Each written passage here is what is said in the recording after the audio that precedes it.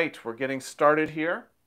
Another Dr. B music theory. Let me just double check here, make sure everything is coming through by checking my laptop, and it looks good, it looks good. Alrighty, so we are live.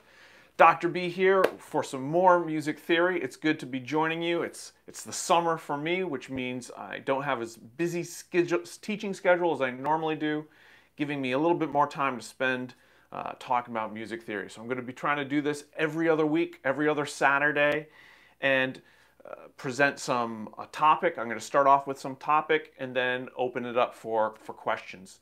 So one thing that you may have noticed is I just uploaded a video this morning, which was actually a birthday gift from my lovely wife. I woke up one morning and she said, "Oh, have you checked your Facebook wall, seen what's there?" And I said, "No, I haven't." She said, "Oh, I think you should do that. And you should go check." And so I look and I start watching this video of Penn Jillette from Penn and Teller, the magic show in Vegas. We had gone and seen it a couple of years ago. I listened to his podcast periodically. So he starts talking. I'm like, "Oh, look, it's Penn Jillette." And then he starts saying Dr. B. And I said, "Whoa, what's going on?" I was super confused. But it was this company called Cameo that allows you to write in and have celebrities make a personalized video message for someone. So she had written them and said, "Hey, Penn Jillette, could you make a video wishing my husband happy birthday and pretending that you're a huge fan of Dr. B music theory?" So it's not a real endorsement, but I actually think he went to the website and looked at the music theory videos that you all are looking at, because the way he described the things I covered, it's legit. And what makes it particularly appropriate that this was something my wife had Penn Jillette do is that he plays jazz bass. And so before his magic shows in Vegas, he'll usually have a live pianist playing. And if he's got time and the energy and everything works out, he'll come out and play a few tunes on his bass before the actual magic show gets started. So he does love music. He's a smart, inquisitive, curious guy. So although he is not giving an endorsement officially of a Dr. B, I would like to officially endorse Penn Jillette of Penn and Teller. I've seen their show in Vegas. It's so good-natured, witty, fun. I've listened to his podcast. I endorse both Penn and Teller as well as Cameo. It's a really interesting website where you can get celebrities, and so it makes a great gift for people. I know that I was like laughing and crying. I was so happy that, Penn Jillette was giving a shout out to Dr. B Music Theory, even if it was through this website. So anyways, what I'd like to start with talking today was a question that was asked 2 weeks ago, which was the idea to do more analysis of Bach chorales. And we know that Bach is kind of our foundation in contemporary music theory as to what we're going to do, how it should be done. So I picked the beginning of one of his chorales, and I'm going to step to the side here and let you all take a look at it. Chorale number 179, Wachet auf, ruft uns die Stimme. And so I'm going to be going through a couple phrases, phrase by phrase, looking at it with you. But this would be worth you trying to see how quickly you can analyze this. I do say speed counts. It's not sufficient just to be able to figure it out eventually. You actually want to be able to utilize this knowledge, and in order to do that, there's a time factor.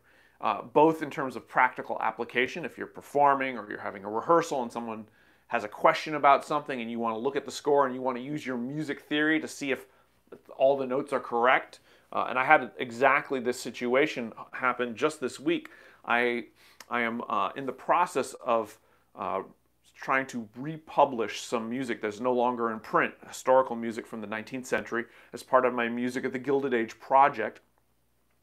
And I've looked at a certain part of the score, and it had a B diminished triad in root position, and I compared it to another spot of the piece where it was a G7 in first inversion, and so it was inconsistent. But there was no reason for it to be inconsistent. So you have to ask yourself, well, which one of these is correct? And so using my music theory, I know that a diminished triad in root position is very uncommon, whereas a seventh chord, a major minor seventh chord in first inversion is super common. So using my music theory, I helped to come to the right conclusion in terms of editing this historical document. It's a handwritten score. And so if I want to publish it and try to make it as legit as possible, I have to be aware that, you know, a composer could make mistakes in the copying. They're going fast, they miss something, right? The job of an editor is to catch those mistakes. And there, using my music theory was super helpful. So I've been kind of stalling here as I'm hoping you are all looking at this example and trying to determine how you would analyze it and how quickly you can analyze it. But let's get started together. If you're watching this through the archives, you can pause it and try to do your analysis before I launch into mine. But here we go for all of those watching live. So first thing, what key are we in? 3 flats, it's usually E flat major or C minor. Keep in mind, sometimes you'll get excerpts on a music theory test where the key signature isn't the key, either the major or the relative major or the relative minor. And that's because it's an excerpt and it's modulated. That's a little tip, a trick that can get a lot of people confused, and I understand why. But in this case, we start with an E flat major triad. That's pretty good indicator that we're actually in the key of E flat. Scanning this, I see 1 accidental and A natural here. This A flat I see at the end is restoring the accidental, so that's a diatonic note where this is the only chromatic pitch. I'm pretty convinced we are an E flat major. Oh, that is a dead pen. Let's try this one. All right. So E flat major, and I always indicate this under the key signature. I then see E flat, G, B flat, E flat. That is an E flat major triad, so I'm going to write the lead sheet symbol up there, and that is Roman numeral 1 in the key of E flat. Another tip, when you analyze the next chord, if there's a note that starts that's sustaining, it still counts. And a lot of times students will forget, oh, they'll start looking here and they'll be like, oh, I don't see anything, it's just this B flat, E flat, G. It must be a 1 chord in second inversion. No, it's not. It's a 1 chord in root position. The E flat is being continued. Now, typically when you're doing an analysis, you don't rewrite the exact same chord from B to B. So what's happening here is this is simply a revoicing of the 1 chord, going from one version of a 1 chord in root position to another version of a 1 chord in root position. So I don't need to do anything other than move on to the next note. So here, and I'm going to take a look at this, we got E flat, G, B flat. We're still on E flat major triads, so we're still going here. So nothing to do, nothing to change. Then here, this G on the and of 3, technically that we could call that a 1-6, but here the question of harmonic rhythm comes in. Okay, harmonic rhythm is how frequently are the chords changing. With Bach, it is often in something like this, the quarter note. Okay, and this is in 4/4. I neglected to write that. It's typically the quarter note, but not always. Sometimes it's the half note, sometimes it's the 8th note. In this case, the harmonic rhythm hasn't changed for 1, 2, 3 beats, right? But it's the beginning of the piece. So beginning of a piece can sometimes take a little, like it warms up. So it's not uncommon that you might have an elaboration of a single 1 chord at the beginning of a piece, and then the real harmonic rhythm kicks in. But there's no reason to think that it's the 8th note, given what started. So this is just, we kind of ignore this change of inversion, and we just consider this as an arpeggiation. This E flat, G, B flat is an arpeggiation of the tonic triad. However, when we do get to the B flat, we now get an actual new chord, B flat, D, F, and this dotted quarter is still there. So don't forget about it as you look up. Remember what I said about sustained notes carrying through. Don't forget them. That is a B flat major triad. And when we re-articulate the B flat, that's for rhythmic purposes. Keep in mind that when we're composing something, and we're going to talk a little bit about the rhythm of this, there's not only the harmonic aspect, but there's a melodic and rhythmic aspect. So Bach could have just gone B flat and then another quarter note, but it would, I mean, after that many quarter notes in a row, it might get boring. So what does he do? He changes up the rhythm to give it a little rhythmic interest, to give it the melody a little bit more character. So if this is a B flat major triad, this would be a 5 chord. And then we have this A flat here. Now, with this A flat, and I'm going to use a different color to indicate this, we have to ask ourselves, is this a B flat 7 chord with A flat in the bass, meaning we have we kind of turning into it, or is that A flat simply a passing tone? And in the lessons that I have up on this channel, we talk about, I talk about how the origins of the 5/7 chord is exactly from this. It starts off as just a triad, and then the 7th, it can function both ways, right? Or in this case, as we have it voiced, right? It's a, and so the question is, how does your ear hear it, right? How does your ear hear it? Does it hear it as a new chord, or does it hear it as a passing tone? So let me play for you the beginning, and this is where you need to combine your ear training with your theory. So we have it. I'm going to play it a little, I'm not a great pianist, so forgive me if the rhythm is not perfect, but let me try that again.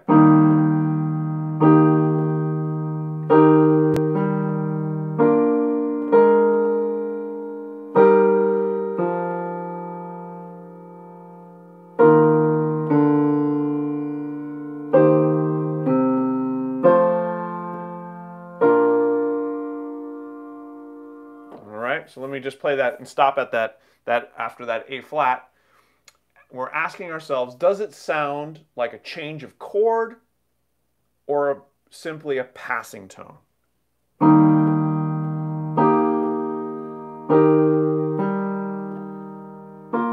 Sorry, I'll have to do a better job for you than that. Yeah.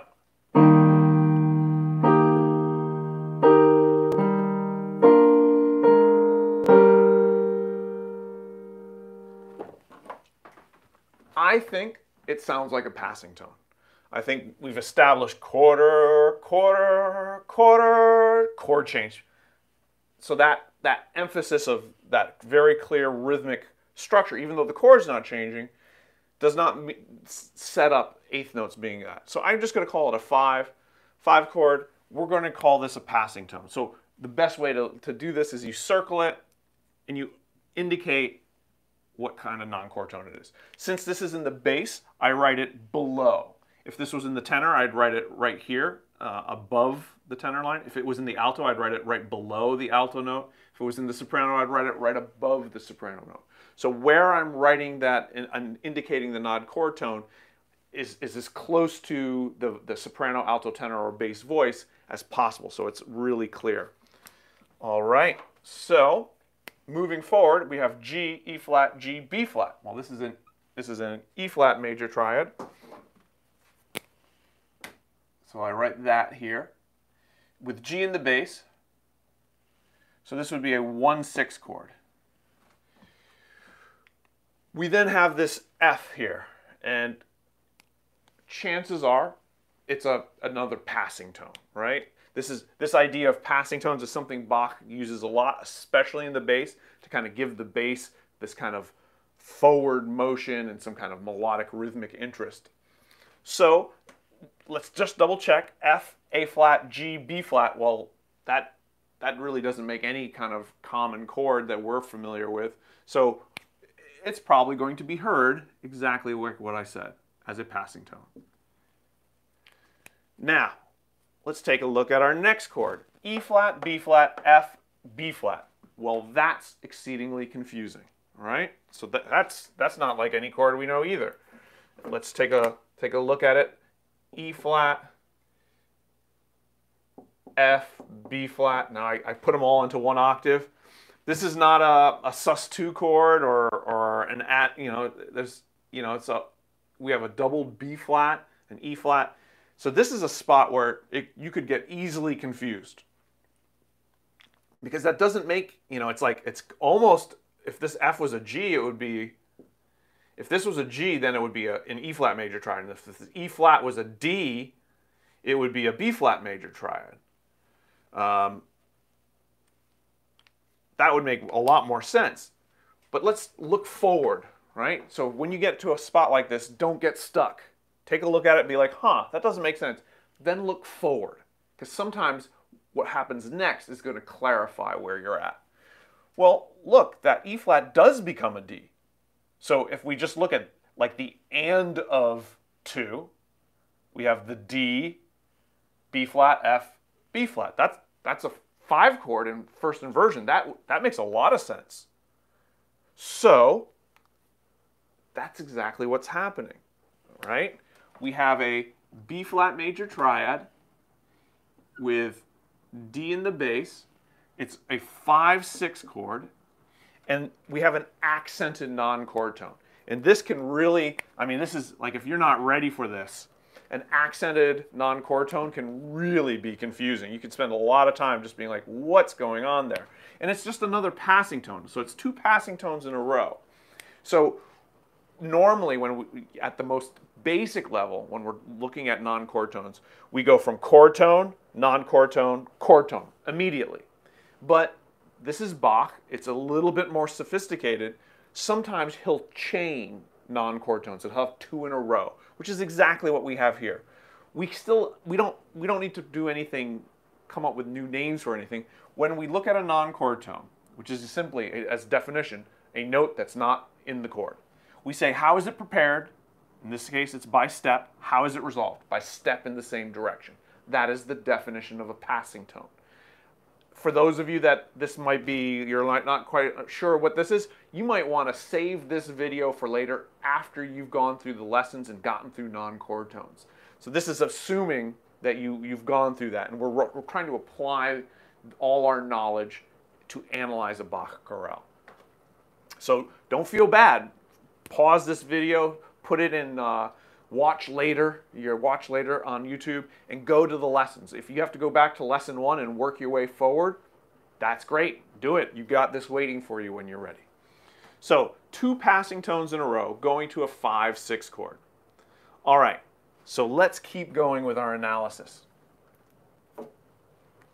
We then have E flat, B flat, G, C.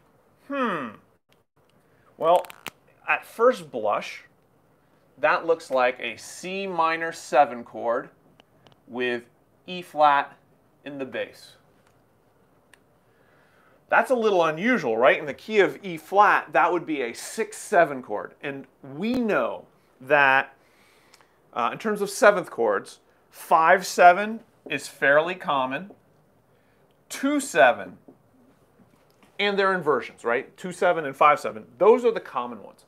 Everything else is pretty uncommon, right? So 5/7 most common, 2/7 next most common. After that, we're getting unusual. So 6/7 immediately sends up like a little warning signal in my analytical brain. So like I just said here, let's move forward. Let's see what happens next and see if that clarifies what's going on with this apparent C minor 7. Because it goes to, C here, so E flat C. This is just an arpeggiation. The chord, the harmonic rhythm is not such that I'm thinking we're changing by 8th notes. So I'm just thinking that's just a revoicing of it. It's still that C minor 7. We then go to F, A natural, F, C. Don't forget that C is carrying over. That's an F major triad, and that's not in the key of E flat. So, like I said, all of a sudden the C minor 7, something's changing, right? The very next chord is not in the key. This might be a signal. But let's keep going because we see a fermata coming up. Fermata is a cadence, indicates a cadence, a point where things are slowing down. And you'll notice that rhythmically, right? The rhythms slow down. We go to quarter note, we got a half note, half note. Whereas we started kind of slow, then we have all these 8th notes in the middle that kind of propel us along, and then when we get to the cadence, the rhythms slow down. So let's finish it up. here we have B flat, D, F, B flat. Well, that's a B flat major triad. Which, you know, an F major triad, if we analyze this, like, so if we were to analyze this in the key of E flat, this would be a 6, 6, 5, which is, you know, warning, right? That's unusual. I would question that one. And then it goes to an F, which would be a 5, ending in 5. So you could analyze it that way, but it's not really as illuminating in terms of describing what's really happening. This is really much more like a brief modulation to the key of the dominant. So this C, F, B flat would be like in the key of B flat, 2, 7, 5, 1. And we did say 5, 7, and 2, 7 were the most common. Here would be a great example of 2, 7. So I would much rather call this 2, 6, 5, 5, 1. Because that clarifies what the ear is really hearing. Your hearing is this. You're hearing by the time you get to when you get to this chord right here, your ear has like a little question mark. It's like, oh, I wasn't expecting that. And by the time you get to here, you're like, wait a minute, I think we're going somewhere different, because this relationship 2, 5 is really solid in our psyches. And then when it goes to the 1 chord, it's like, oh, we've shifted. We've shifted to the dominant. Your ear subconsciously tells you that, and your body just goes, ah, like it goes question mark. Oh, I get it. It's kind of the emotional reaction. So since this is the first chord that's really unexpected, I like to back up 1 and see if I can call that a pivot chord. So if this is 5, 6 in the key of E flat, this would be 1, 6 in the key of B flat. And I like that as the analysis, because then we can say, well, what does Bach do for his harmonic progression? 1, 5, 1, 5. Well, we know, I mean, you don't get any more basic than that, right? And then we go 1, 6, 2, 6, 5, 5, 1. Again, textbook good harmonic progression. Bach has done nothing unusual in terms of harmonic progression. He's done a temporary brief modulation. He's used some non-chord tones. He's used some revoicing to create something interesting. So let me play it for you again, and just take a listen and see if that is enlightening now that you know what it is.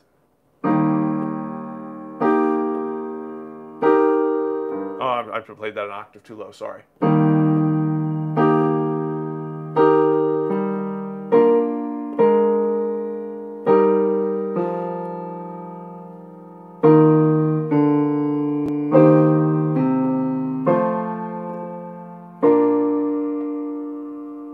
Then we have that rest, and we go. And we're going to go to an E flat major triad coming up, which is going to be right back to 1.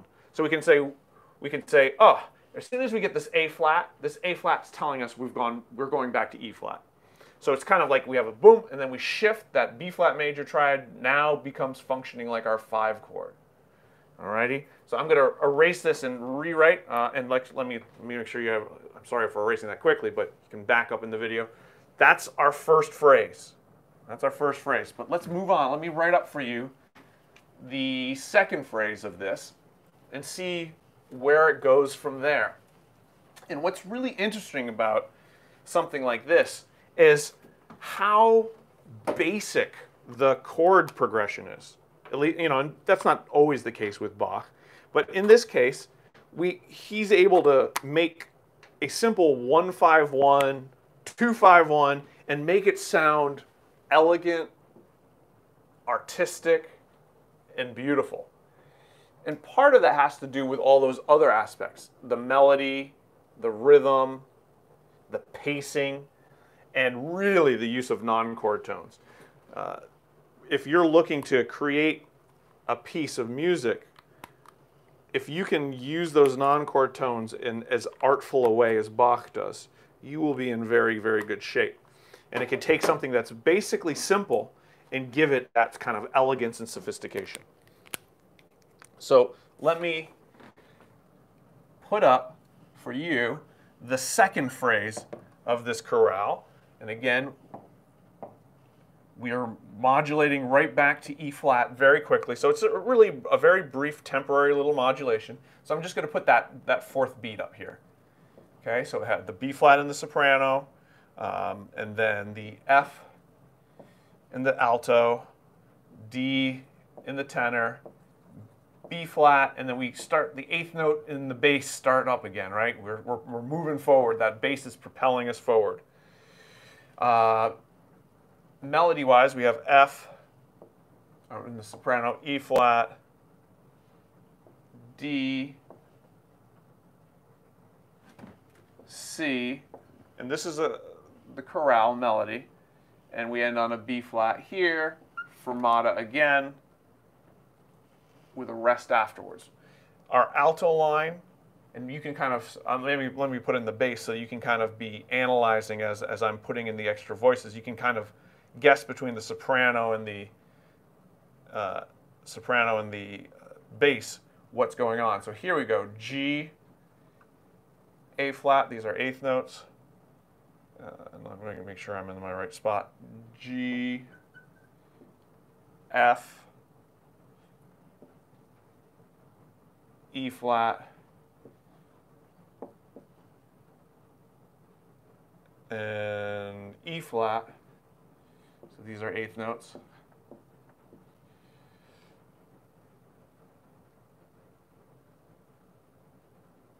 Oh, no, did I make a mistake already? No, I didn't. Okay. I did make a mistake already. That is not the melody. So let me try that again. All right. So let me get my bass line finished so I don't lose my spot there. And this goes to D, C, B flat, A natural, B flat, F, bar line, B flat with fermata. Okay, so this is the full next phrase. Let me get you the correct melody. So it goes to E flat, ding, dong. And let me make sure it's lining up here. So the B flat should line up here. And let me try to put these staff lines back in the way they should be.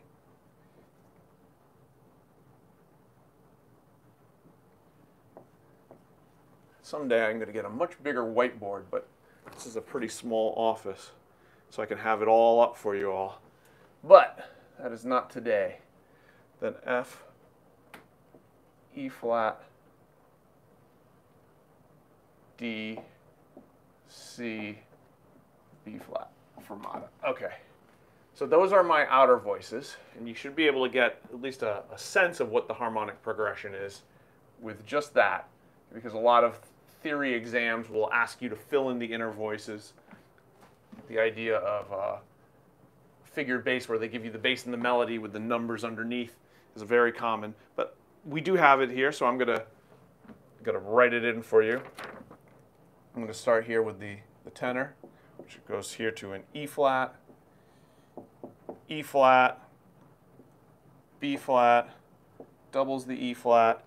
I notice voice crossing right there, which is going to be a question. So you can certainly notice that there are some quote-unquote part writing errors.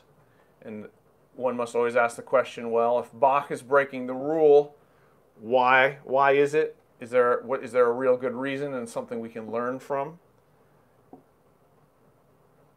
And usually the answer is yes. It's rare that you're going to be like, oh yeah, Bach made a mistake. That doesn't happen too often.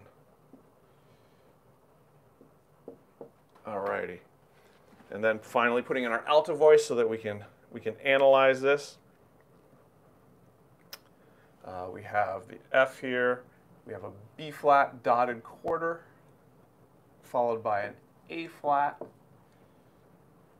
G, A flat to a B flat, and then B flat to C,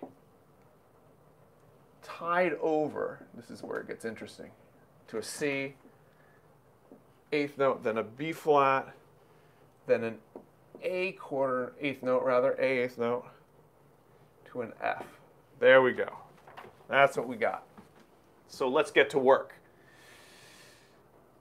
We recognize that we're back in the key of E flat. That is our 5 chord. And that this A flat is a passing tone, so we will label it as such. And we know that we can put the lead sheet symbol above. It's a B flat major triad. Then we have G, E flat, B flat, E flat. That is an E flat major triad with G in the bass, so a 1/6 chord.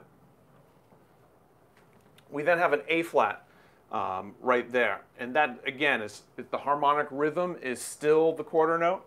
That A flat is almost definitely a non-chord tone, prepared by up by step, resolved down by step in the opposite direction. That is textbook neighbor tone, so NT. We go back to the 1/6 chord, so I don't need to change anything. It kind of maintains. This F is a passing tone.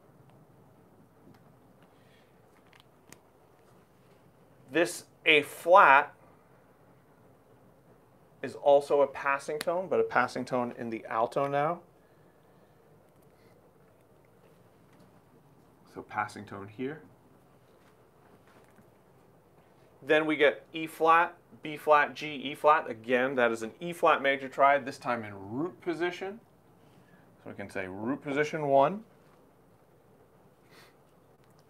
Then we have, again, root position 1. So when you say, oh, Dr. B, voice crossing here, how does Bach mitigate the issues with that? Well, he's revoicing the chord. He's not going from one chord to another chord.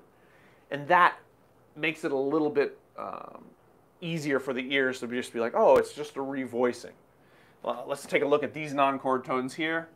We got passing tone, passing tone. Now, I didn't do that with the first phrase, but let's take a look at this and look at what's the relationship when you have when I first teach non-chord tones, I make the rule only one at a time, because putting more than one at a time can get ugly fast.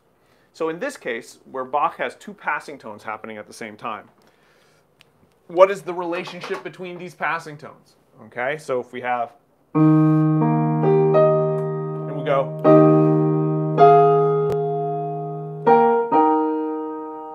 Well, the relationship between the 2 passing tones is a 6. So we have parallel 6s, sound beautiful, very sweet, very pretty. We know that that's common. And so if we have here, and then at this, they've got this tension, right? Because that's your non-chord tone tension, but then it resolves. And we have this super big octave leap in the bass, which gives it this kind of like brightness, a spring into it, almost like it's like a slingshot or a launching pad. So he breaks that voice crossing rule right here, where the bass goes higher than what the tenor used to be. So voice crossing, no, but how does he mitigate that? He mitigates it by keeping it within the same chord. Take a look here. Here we have 2 non-chord tones, the F and the A flat. That is a third. Parallel thirds and 6s tend to be very good and very effective. You'll notice that if you back up and remember from the first phrase, well, no, there's nothing to remember there. We've covered all of that. So let's just kind of listen to this part here and see where we're at so far.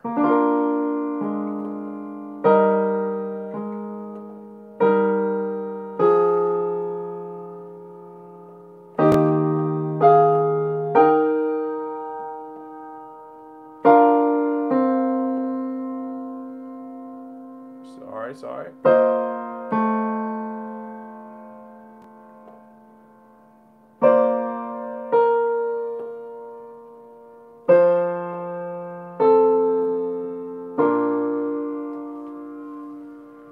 It's actually pretty hard to look up and play the piano.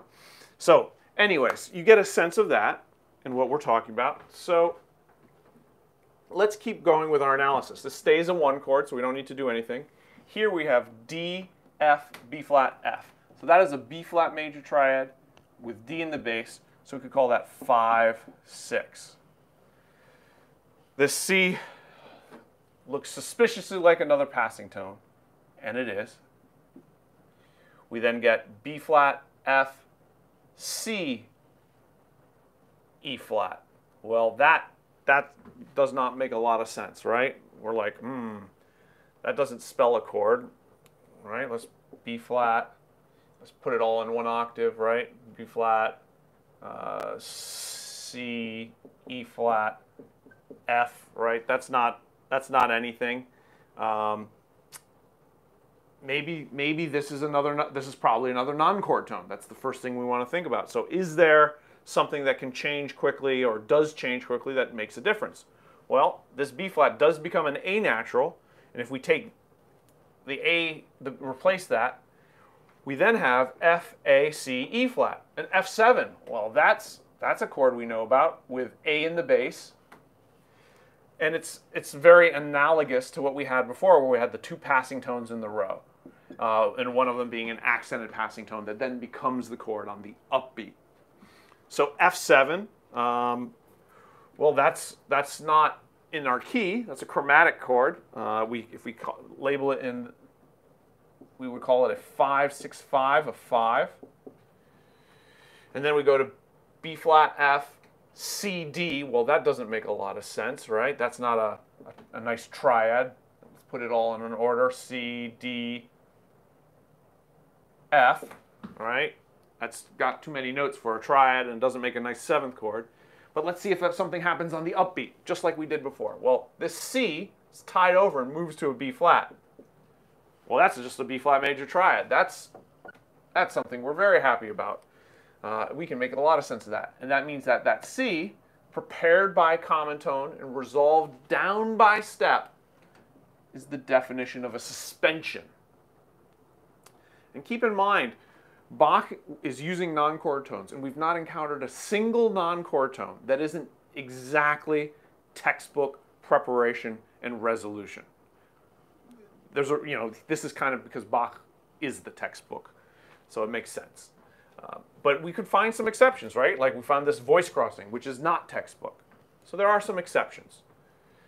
But we have our B flat major triad here, and here we have F, F, B flat, C. Well, that also poses some problems as not being a triad that we recognize. F, F, B flat, C.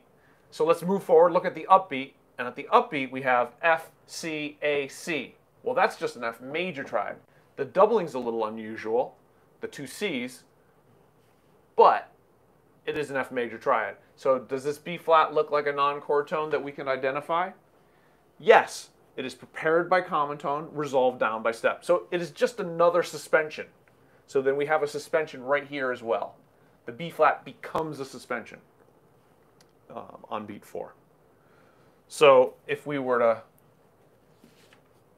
indicate again in the key of E flat, and I'm not saying this is correct, so bear with me, right? We call that 5. We call that 5 of 5. We then go to a B flat major triad, 5.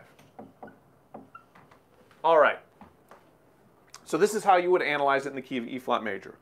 But as we remember from the last phrase, we kind of modulated to the dominant. And it looks to me like we're doing the same thing here. All this 5 of 5, 5, 5 of 5, 5. It's a lot. So I would prefer, since this is the first chord that's not in the key, is to go back, call this my pivot chord. So call this a 1-6. In the key of B flat, and then we can simply take out, just make these a 5, 6, 5, 1, 5, 1. which is a bit more how our ears are going to hear it. It does. You can argue, you know, is it brief enough that you can consider it just secondary functions as opposed to a modulation? Because that's what we're talking about. Is it better? Is it more accurate? Is it more descriptive of how we hear it to call them secondary dominants or to call it a modulation? And I'm going to argue for modulation, and I'm going to give you my reasons. Because it has a strong cadence in what would be the modulation. If this was internal and by the time we got to the cadence, we were back in E flat, I would call that those secondary dominants. But we actually have a strong cadence in that. Now, you could say, well, Dr. B, it could be a half cadence. And I'm like, yeah, you're right. And this is where music theory arguments can happen. You know, how do you hear it? Do you really hear it as just being a half cadence? Do you hear it as a half cadence, in which case you shouldn't modulate and you would call them secondary dominants? Or do you hear it as a temporary modulation and sound more like a perfect authentic cadence, but in the key of the dominant? And so in the description of this video, I'm going to put a link to this Bach Chorale. And that's really a question you have to answer for yourself. You have to listen and say, well, what does it sound like to me? To me, it sounds more like this. And I think I have some good reasons on why it should be that way. But it's definitely open to discussion. This is not a thing where I'd be like, you're just absolutely wrong if you call it the other way. I could see arguments because it isn't that long that we've modulated, and in the last case, we went back right away. So what I would like to do now is kind of open this up for questions. We could keep going with the whole Bach Chorale. I mean, it's not that long, but it does take a bit of time. But I'm hoping that this kind of putting your practical skills to the test has proven useful in terms of how I'm talking out loud, like what my thought process is. So I'm trying to go through my mind and try to give you the questions you should ask yourself as you're doing an analysis of a piece. Very often, if you know the right question to ask, you're going to end up with the right answer, especially if you've gone through all my lessons, you have the knowledge. Sometimes where you get stuck is you're not quite sure what the question is. You're like, I don't know what this is. What should I ask myself to get to the right answer? And so this should be somewhat useful, and hopefully it was helpful. So I'm going to go to the chat now and see if we got some questions. I did have one other person that was asking questions about non-diatonic chord substitutions, and I am going to talk about that, so do not fear. We got some love from India. Thank you very much. Love it. Got some people who've benefited. Someone's wishing me happy birthday. Yeah, it was on Monday. Thank you very much. I had a lot of fun. For grime theory, that might be a. Someone's asking, hey professor, can you do a series for grime theory? I don't know what grime theory is. That might be a typo, but I really think there should be grime theory, and I would like to know what it is. It sounds awesome. An electronic music sheet theory. So electronic music. So one of the here's a thing, and I'm gonna try to make sure everything is clear for everyone. Sometimes knowing how to phrase your question is like so important. So electronic music sheet theory is a strange way to phrase the question. So is that asking about electronic music? What's the theory behind that? Sheet, when people talk about sheet music, they're really just talking about, sheet music, right? This is sheet music. It's the notation, right, of music, so sheet music. So you would not normally phrase your question in this way. Electronic music is such a wide genre. So originally, it's starting out in like the universities, like Columbia universities, that have these giant rooms that like the entire computer takes the entire room. And it tends to be what's considered kind of avant-garde, very dissonant, very atonal or noise-based as opposed to pitch-based.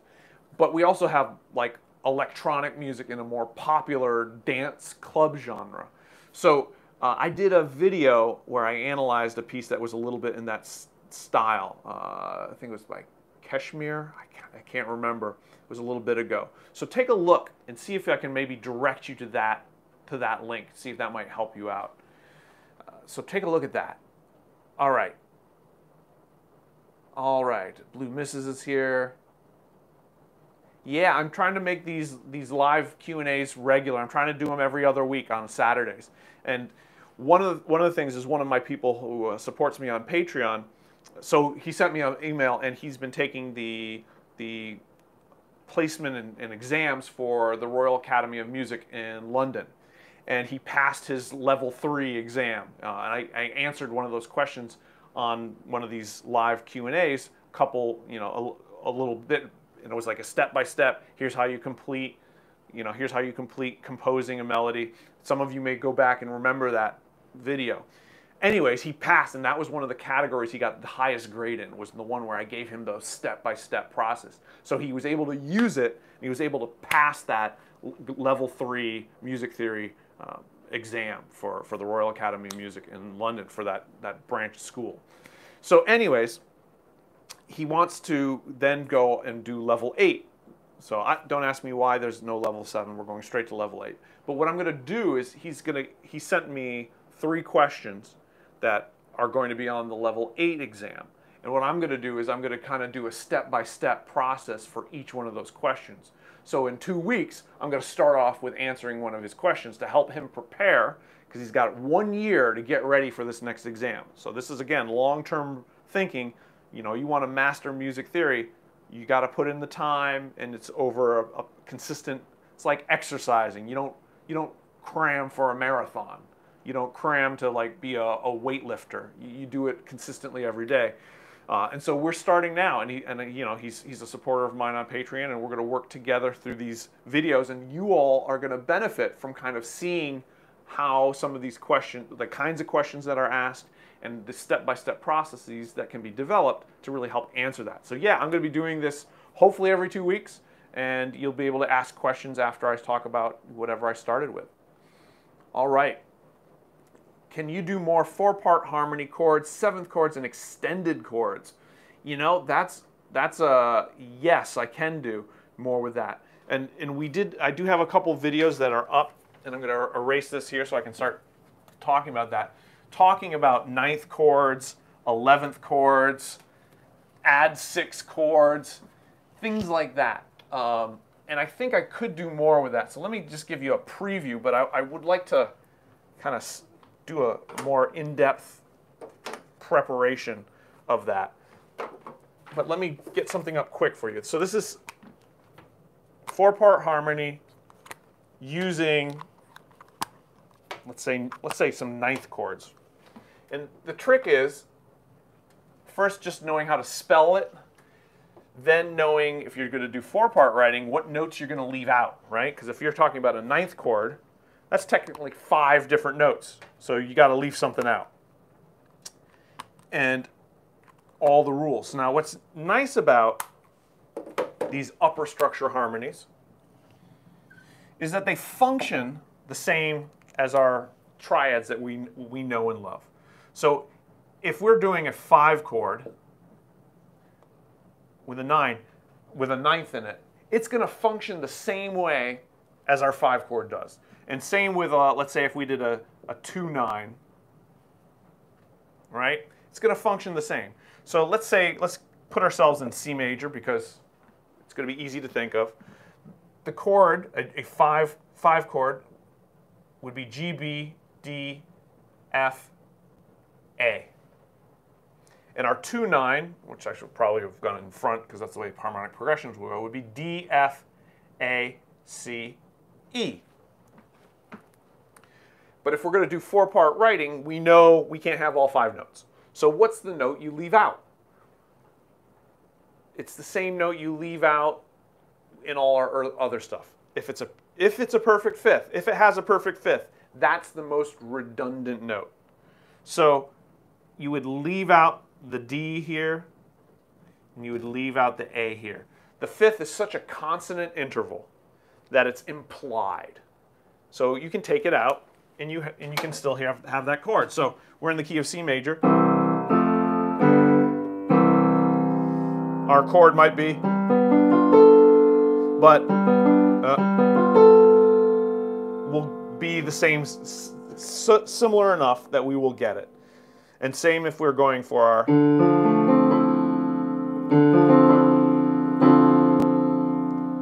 The fifth is so implied, so consonant, that we really don't, we don't need it.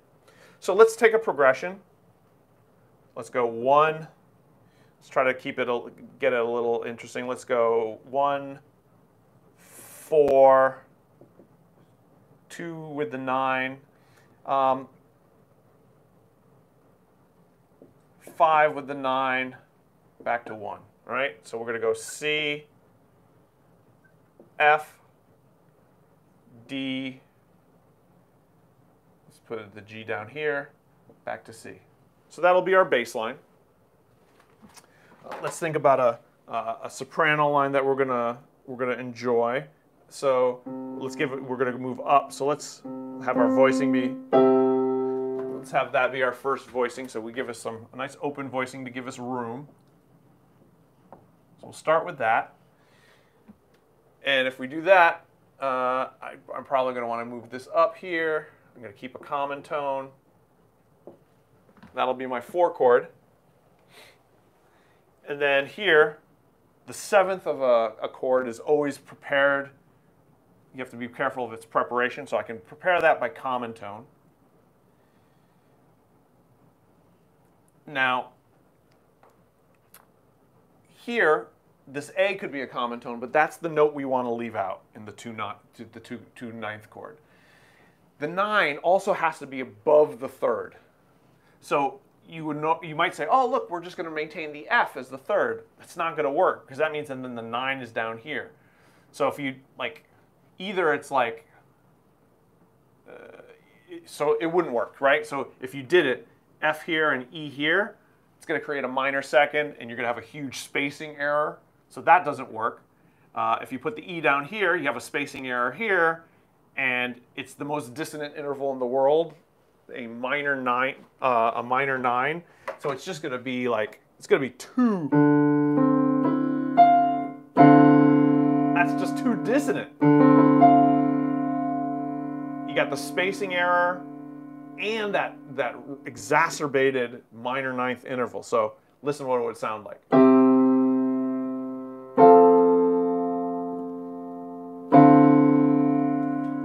It's so dissonant, right? Sometimes I forget I should actually play for you all the things that don't work, so you can compare and contrast and hear like, oh, that's why you don't do that.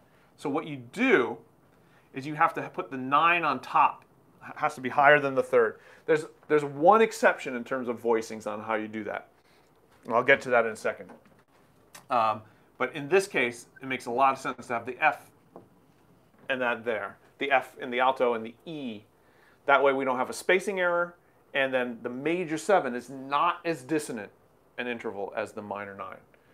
So let's hear what that sounds like, and then I'll tell you the exception. Okay, so then we're going from.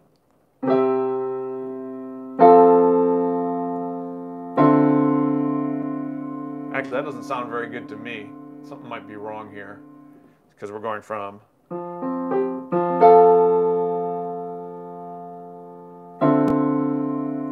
Maybe I've just played it wrong. Let me try it again.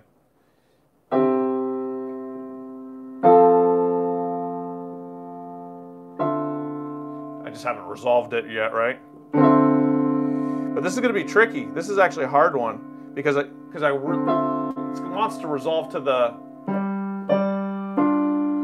So we might not be able to really go right from the 2/9 to the 5/9 because this is going to need to resolve. We're not going to be able to necessarily pull that off because this is pretty dissonant, right? We got that smooth motion there, but we really want this to go to a D here.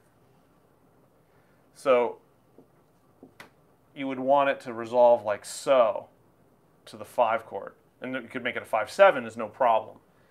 But but to lose the D and go to an A, just the voice leading would not work well. So let's finish up writing this one. Like so. So we start off like this. So.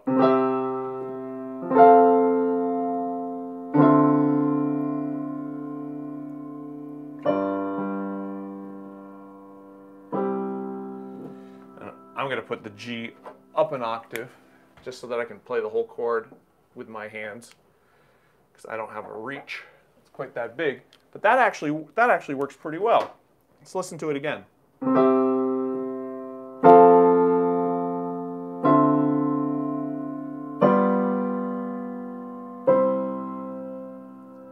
Right? That's a very colorful ninth chord, right? That's got that really shimmery, bright, like surprising feel. But the voice leading is really good for the whole thing. So everything is, so it's prepared, it's resolved. We go.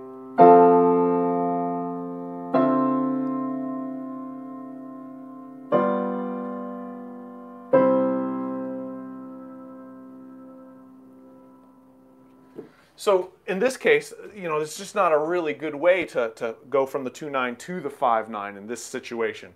I'd have to work on figuring out how you would do that. Maybe you'd need to be using inversion so that the voice leading could also make it work. So a couple things to keep in mind. The 9th and any upper structure, 11th, 13th, needs to be exactly that. It's called an upper structure. So it needs to be at the top part of the chord. You want your 3rd and the 7th. Okay, so here's your 3rd of the chord. Here's your 7th of the chord. You want these to be the meat and then have the upper structures on top. Okay? Now, there is an exception where sometimes you'll put the 9th and the 3rd a half step apart. So you might do something like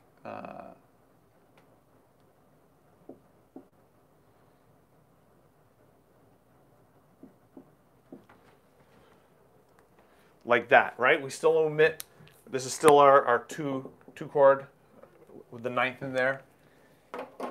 We get something like this.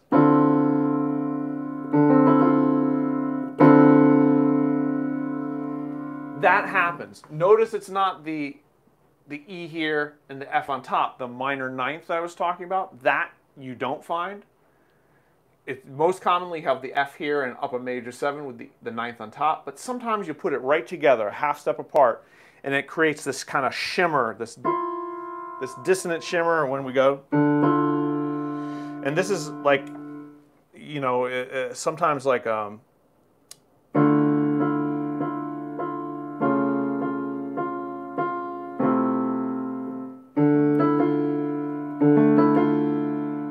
kind of like in a minor.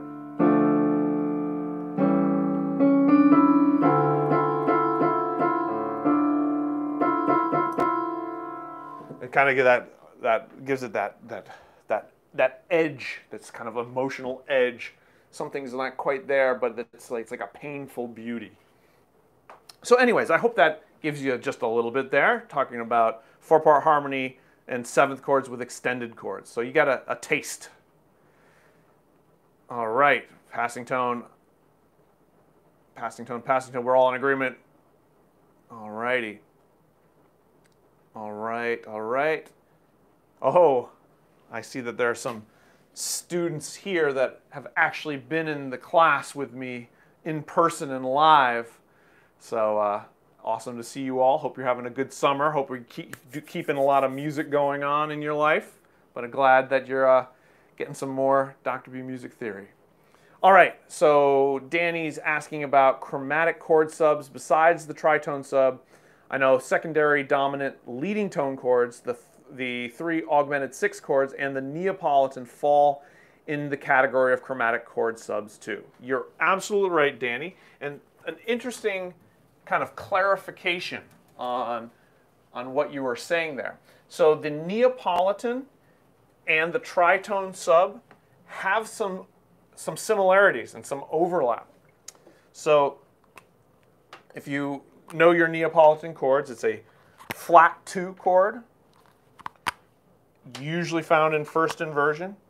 But if we say, well, tritone sub of 5 is actually a flat 2. So we actually have some similarities in that.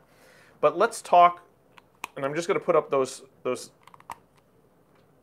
options that we have put on the board, or that you listed rather in your question. I'm going to put them up on the board. So chromatic chords. So this is to make sure we're keeping clear, differentiating between modulation, where we change key, and where we're in a key, but there's a chord that's not in the key, but you still feel and hear as if you are in that key, right? So that's a tricky balance, right? Like too much chromaticism, your ear won't feel like you're in the key anymore. It'll be like we're somewhere else. So the idea of chromatic chords that are not in the key, but still sound like you're in the key. And that's a very tricky balance. So Danny mentioned secondary functions, right? So secondary, dominant, and leading tone. Now, from our discussion about the Bach Chorale at the beginning of this Q&A, we talked about how secondary dominance, it's sometimes tricky to decide, have you modulated or is it a secondary dominant? Does it still sound like you're in your key but with a chromatic chord, or does it sound like you've modulated? And that has a lot to do with how long you're there, whether there's a big cadence coming up that confirms or denies one of those options. But certainly that's a big category of things that can be used. Neapolitan 6 chord, augmented 6 chords,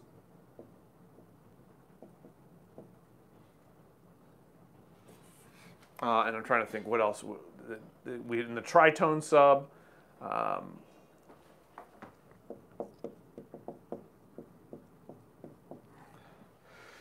and here, just some of the things to keep in mind is that, especially with chords like the augmented 6 chords, these are often almost, to a certain extent, you can consider them voice leading chords.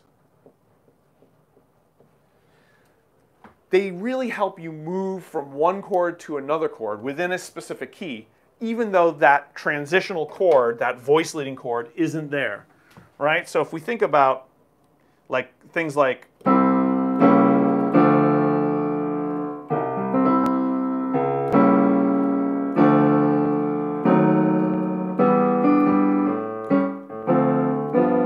a jazz progression, and in this case I was playing C to C sharp diminished 7, to D minor 7, to D sharp diminished 7, to E minor 7, right? If we look at that progression, the C sharp and the D sharp are not in the key. They are secondary leading tone chords, but they also just kind of help us get from, they kind of help us just get from here to from the C to the D minor 7 to the E minor 7. So instead of just going,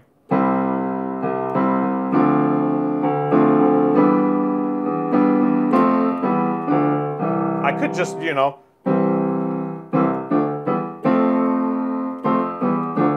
I could just go up and down the diatonic chords, right? But I can get there in a little bit more, with a little bit more excitement, a little bit more tension, by putting in these voice leading chords that kind of get me there.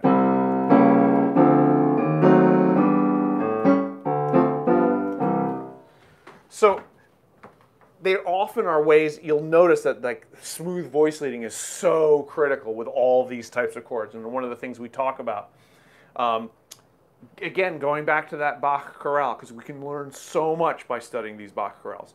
The one time he breaks the voice crossing rule, it's within the singular chord, right? It's within the tonic chord, the most stable chord ever in your key, right?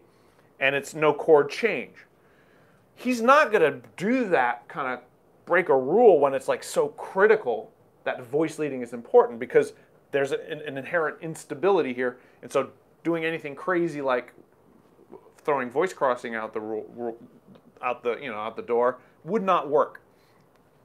So Danny's asking about, well, what other options are there? Well, certainly you remember that you have your mode mixture chords, and we've talked about that in the lessons, right? So mode mixture is technically chromatic, but it keeps you in the key. So I'll give a quick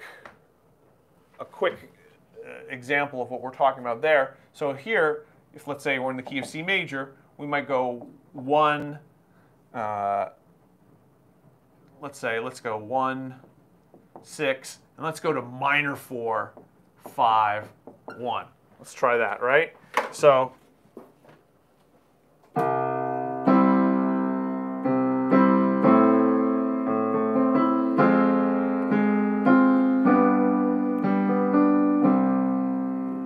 so that's a really exciting way.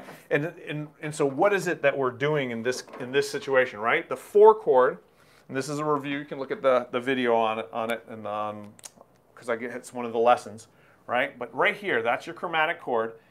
The root is so defining, and the harmonic progression is so much based on the root that the progression, by mixing the mode, so basically saying, I'm going to temporarily pretend that this 4 chord is from a minor key, even though I'm really in the key of C major.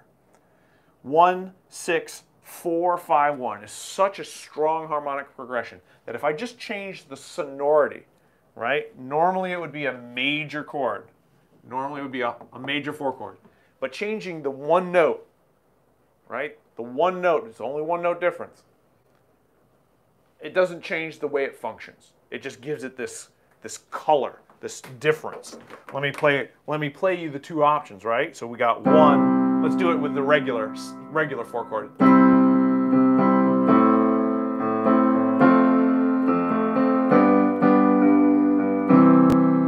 Now let's do it the other way.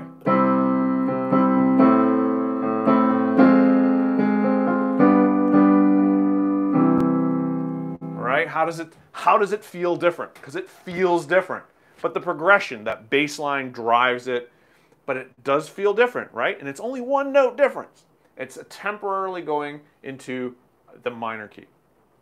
So don't forget mixtures as another option for chromatic chord substitutions. Now, there aren't a ton other chord substitutions beyond these. There really aren't, because there's just so far you can go before you don't sound like you're in the key. Some of the things I've mentioned before is different sonorities. So getting into add 2 chords, 9th chords. They can be chromatic and kind of have certain secondary or circle of fifths functions. You can do that. Another thing you can do, so there's a couple other things that are not on this list that get into a certain level of complexity that I'm only going to introduce you to. I'm not going to go into great detail. But I want you to be aware of them, and maybe at some point I can go. Chordal harmony is one of them. Polytonality, or polychords,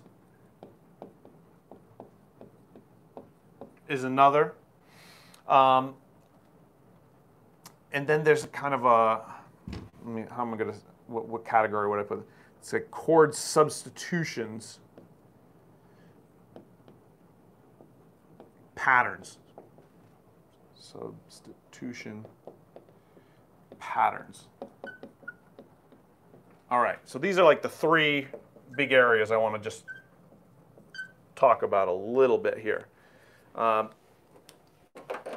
So chordal harmony, this is kind of like Debussy, where you start getting things like, that's your chord. It's a 3-note chord, but it is not a triad, because the definition of a triad is 3-note chord stacked in thirds. meaning the interval of a third. So C, E, G. C, E is a third, E, G is a third. And that's all called part of tertial harmony. And you can go up, right? 1, 3, 5, 7, 9, 11, 13. After you've done that, you loop her back around. So just check it out, right? So if we go 1, 3, 5, 7, 9, 11, 13. We go up again, we get to a C. We're back to our 1, right? So with tertial harmonies, we can go up to 13th chords.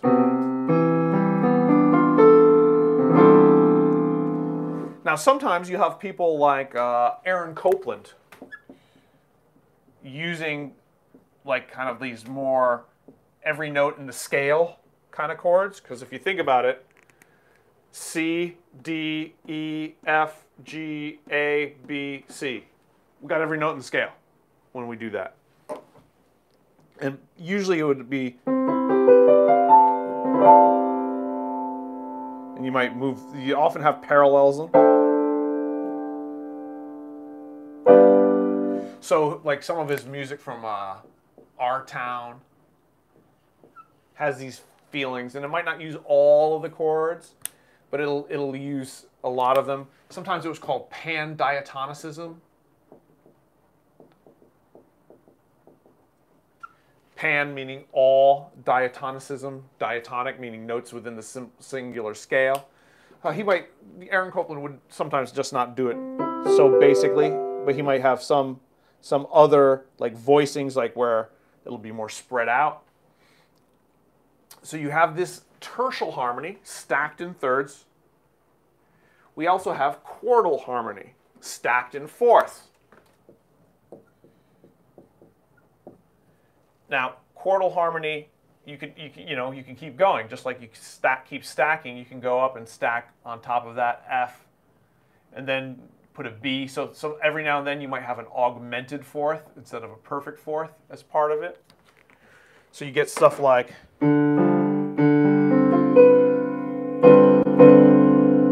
And again, parallelism is really popular when you're using that.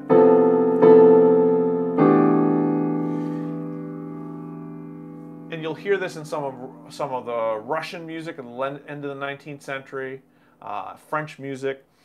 You'll hear it in the jazz of John Coltrane in the 1960s, where you'll have.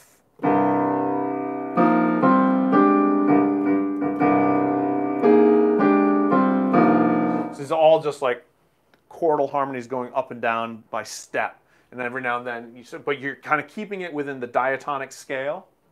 So it's within that key. You're using this kind of modal scale concept. And you're just planing, just moving all in parallel motion. So chordal harmonies is certainly one thing. Polytonality and polychords. Think French composers like Darius Milhaud.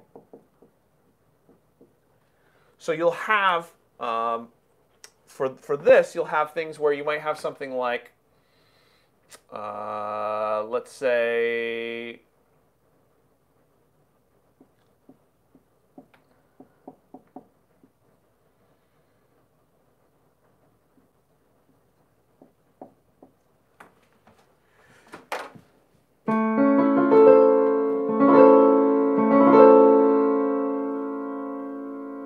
A major, F major triad over A major triad. So F over A. But we're talking about a whole triad. We're not talking about an F major triad with A in the bass. We're talking about full triads. And so you have these polytonal things, and you'll have like one melody.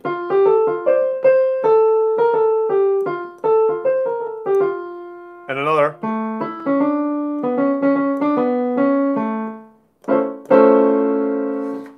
So it's kind of like chromatic, but you're not in any one key. You're actually in multiple keys at the same time. And what happens is like each one of them kind of like makes sense as a key on its own, but they're juxtaposed. And so a lot of composers played with this. Darius Milhaud, American composer Charles Ives. And Charles Ives kind of grew up in Connecticut, and there was lots of marching bands and parades all the time because he's kind of an early 20th century composer. And so he would talk about, as a kid, sitting on his porch, and a band comes from one direction down the street, playing a song in, let's say, A major, and another band comes down the other way, because there's so many parades that were so popular, playing in the key of F major, and at a certain point they go by each other, and you can hear both of them, and each one of them makes sense, but they're juxtaposed on top of each other. And so that juxtaposition as a concept of polytonality is something that can be explored. And so one of the things I printed out to answer Danny's question was, so there's some jazz versions of that too. So there's this pianist named Richie Byrack, and he did this thing called Night Lake. And you'll look and you'll see that, like in the third chord, you have this A flat with E in the bass. Now here he's not talking about two different polychord triads, but it's an implication of that. Let me tell you why, right? So this is what he has.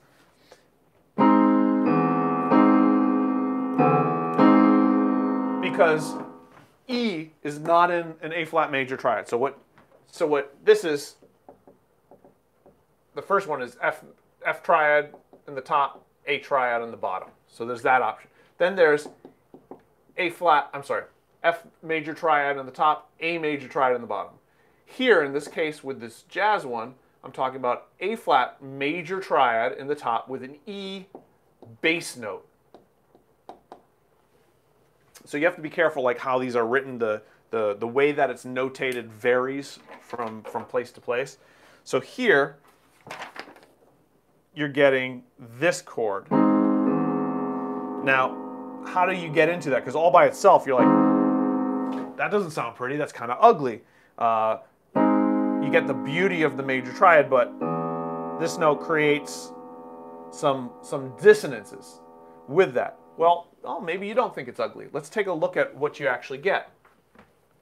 All right, because it does work, especially if you use it in the right context. So E to A flat is enharmonically a major third. E to C would be, let's call it for right now, an augmented fifth. Bear with me, right? So if we're going E, A flat, we're going to use some enharmonic spellings here. Let me do a better job at writing this clearly for you all. Let's call that a major 7. So you could call this also call this an E major 7 sharp 5.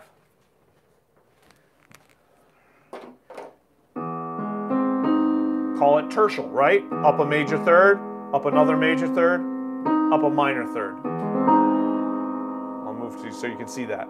So in this case, he has this kind of D flat minor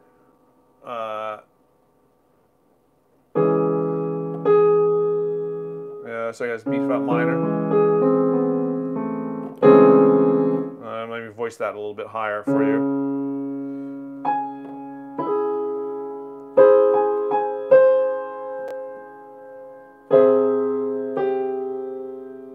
Here's that chord.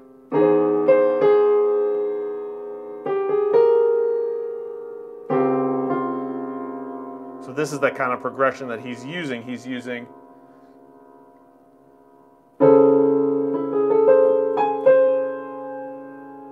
two,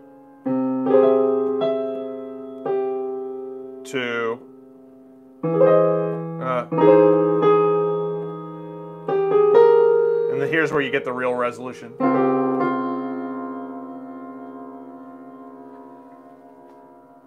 So that's another example of this kind of like polytonality, polychord.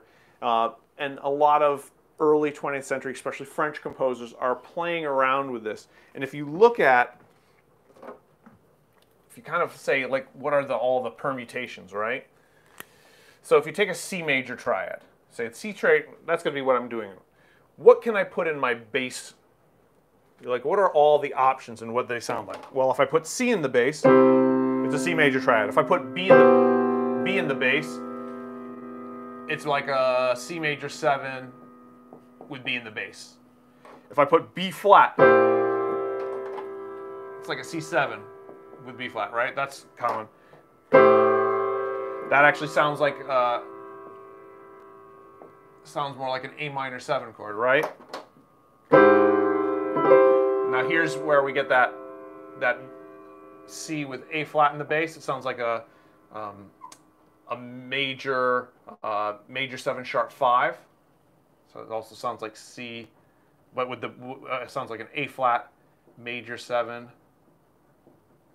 sharp 5. And then you have C with G in the bass. That sounds like a suspension. It sounds like we're going to go. It sounds like a 1-6-4, right? And if we put C with F sharp in the bass, that is definitely, doesn't sound like anything we've done before, right? That's definitely in there. So I'm gonna put brackets around the ones that are definitely not part of the harmonic language that we've covered in general. Then if we put C, F rather, F in the bass, that sounds kind of like a ninth chord. It definitely sounds diatonic. With E in the bass, it's just a first inversion triad. Now that's another one, right? C major triad with E flat in the bass. That's going to be one of our more dissonant, definitely not diatonic. And then D in the bass sounds like it'd be diatonic. With D flat in the bass, that is definitely one of our more chromatic options. So that's just an example of taking a major triad. You could do it with a minor triad. That doesn't have to be the only sonority. Major happens to be the most common because when you're dealing with this level of dissonance with the ones I put into the red boxes, the major triad is kind of something that the ear can latch onto as being like, oh, that makes sense. And then the note that's non-diatonic, that's in the bass, as a singular bass note like this, gives it this kind of sometimes creepy feeling, or sometimes spooky, eerie, mysterious, magical. Those are some of the adjectives I would use to describe all of those. But that's another way where you can be like, I'm in a key, but I'm substituting these chords that are just coming from a whole other language, which is more of a polychord, polytonality. And then lastly, chord substitution patterns, kind of like the idea of a sequence, which we've talked about a little bit. I haven't spent a ton of time talking about them, but there's so many options in terms of sequences. As a person who loves both my classical music and my jazz music, I can't help but mention Coltrane changes. I probably have mentioned them before. So John Coltrane is a jazz saxophonist. And Coltrane changes. And if I give you a quick example, you can see that it's a pattern. And the pattern allows you to kind of like be in a key, and then you kind of stay in that key, though you can also argue you're temporarily shifting.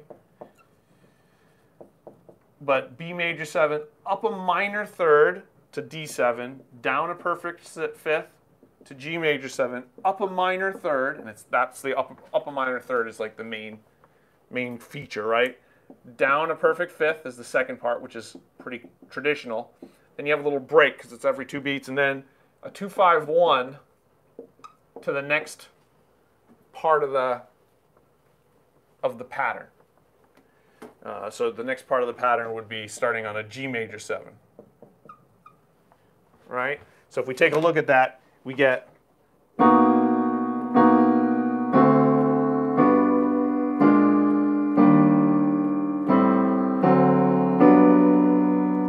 so let me say again.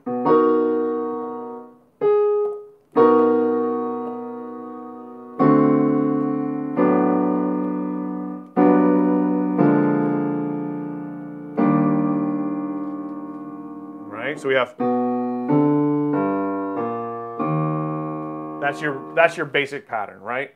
And it's that sequence. We go up a minor third, then down a fifth, down a perfect fifth, up a minor third, down a perfect fifth. So that's the essence. And so how this would be applied is if you're, let's say, in the key of E flat, instead of what you might normally have, which would be like a, let's say, F minor 7, B flat 7, E flat major 7, you might do this. You might do these Coltrane changes, because you end up getting where you want to at the appropriate resolution time, but you have all this chromatic tension. So you have all these, so this is tension, tension. Oh, here, look, it lines up right here. Right here we get the lineup, resolution. So increased tension to our expected resolution. And that's a common way that these kind of chord substitutions, especially non-diatonic chord substitutions, they increase the tension to thereby have a greater impact on resolution. And that's kind of a fundamental concept between any of this kind of tension resolution. So it's easy sometimes for composers, when you start messing around with chord substitutions, to overdo it or to use it in places where you never get to the point of resolution that you're expecting, and then it just sounds ugly and dissonant and like a bunch of wrong notes. But if you increase the tension at the right points and then resolve them at the right points, it can be really effective emotionally. So Danny, I hope that gives you some things to talk about. Each one of these things could just be, we could talk about polychords for hours, and we could talk about chord substitution patterns for hours and chordal harmony, but at least gives you some things to work with. Alrighty. We got another question. In common practice period, that means Bach, Mozart, Beethoven, traditional classical. Did the composer write lyrics for the vocal composition, or he or she don't, and lyrics is being taken from somewhere else and someone else wrote them? Yeah, that's actually so who writes the lyrics is the question. In general, they're getting it from someone else. So Mozart, so like in the case of the Bach Chorale, those were probably written, the lyrics were probably written by Martin Luther. The guy, not Martin Luther King, we're talking about Martin Luther, who nails the 95 Thesis on the church door at Wittenberg Cathedral, saying that he's got some problems with the Catholic Church, and here's 95 of them. But he then actually was in addition to being a theologian, he also was a composer, and he wrote new music for the Lutheran Church that was in German, the language that the German people could understand, because they couldn't understand Latin, which was the Catholic Church services. And so when Bach takes some of these things, he's taking lyrics of Luther, or he's setting the passages from the Bible. It's already been written. He's just then putting the melody and harmony to it. And this is the same thing for Mozart. With Mozart, his operas are usually based on novels, stories, and his librettist, and the librettist is someone who writes what's called a libretto. So think of a libretto like a screenplay for like a film. Like if you're going to do a Harry Potter film, you're not going to have all the actors say everything that's in the book. It would be just too long. You have a screenplay, which is like a condensed version. That's what a libretto is, but for operas. And a librettist is the person who writes the libretto. And so Lorenzo da Ponte was Mozart's primary librettist. And so he would get the words. Mozart then would put the music to them. A big change happens. This is not always the way it works, but this was the way it was normal for the common practice period. By the time you get to Richard Wagner, though, what's one of the things that he does that's kind of revolutionary? So Wagner is enough of a good writer that Wagner is writing, the story, the libretto, and all the music, right? So when you're talking about Tannhäuser, Lohengrin, Tristan and Isolde, he's taking inspiration from often Norse mythology in some of those stories. So it's not 100%, it's definitely not 100% original, but he's writing the libretto. He's actually choosing the words that are going to be set to music. So I hope that answers that question. Good one though, good one. Hello from Italy about minimalism. How can it be not boring despite how repetitive and simple it is? Excellent question. Excellent question. So we're talking about minimalism. All right. So in the case of minimalism, and minimalism is a style of music that kind of comes late 60s, I guess, in the 70s and 80s. It's kind of 1970s, 1980s. I'm running out of ink on this one too. I'm gonna need some new pens. So minimalism. So minimalism, its characteristics are that it is very repetitive. It is often diatonic and tonal. But tonal only in the broader sense of the word, not like traditional like progression. It unfolds much slower. So like harmonic rhythm is like crazy slow. Like harmonic rhythm is like 8 measures or 16 measures or whatever you want to say. Slower moving. This is particularly in terms of things like harmonic rhythm. So composers you want to listen to hear: Steve Reich, Philip Glass. There are others.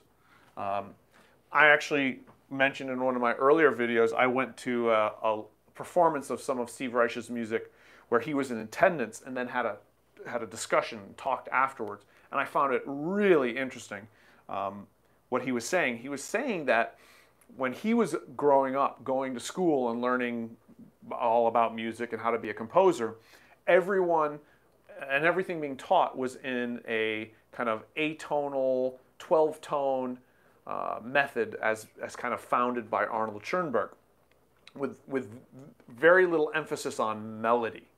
And Steve Reich was saying he really wanted to write melodies again. He wanted to write melodies. But you couldn't just write melodies like you did back in the 19th century and do something new. To be original, you had to come up with a new way of writing melodies. And so what he did is he kind of came up with this slower minimalism background on which to write these longer unfolding melodies. And I would argue that early on there was a bit of experimentation on how to do this, and some of those experiments were more successful than others. This is where I'm willing to put my reputation out there and my willingness to critique others. So Steve Reich had a piece called Violin Phase, which I think is terrible. I think it's like Chinese water torture. It's so repetitive that it's kind of like the concept of like a drop of water, drop of water, drop of water, drop of water. No new sensory information. After a certain part, your brain is still processing the drip of water. It wants to process something else. It's not given anything else. It still must keep processing it, and eventually you go insane. That's the concept behind Chinese water torture. And Violin Phase has a ba ba ba ba ba ba ba ba ba ba ba ba ba ba ba ba ba ba, and it loops it. It records it on a electronic tape. Then you have a live performer who plays along with it, and then just kind of like speeds up or slows down and goes out of phase. So it gets a little bit out of sync. And this unfolds over such a long period of time.